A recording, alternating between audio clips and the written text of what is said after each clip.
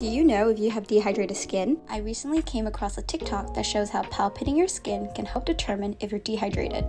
Let's check out my skin close up. Here, I'm using my index finger to push my skin towards one direction, and I'm seeing some parallel lines indicating that my skin is dehydrated.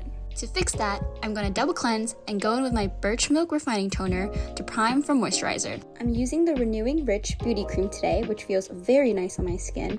I love the texture. I'm going to pat that in, smooth it out, and we're all done. Yay! Here's my skin post-routine and moisturizing. I can definitely see less lines and my skin is glowing. Definitely try this out for yourself, and until next time, bye!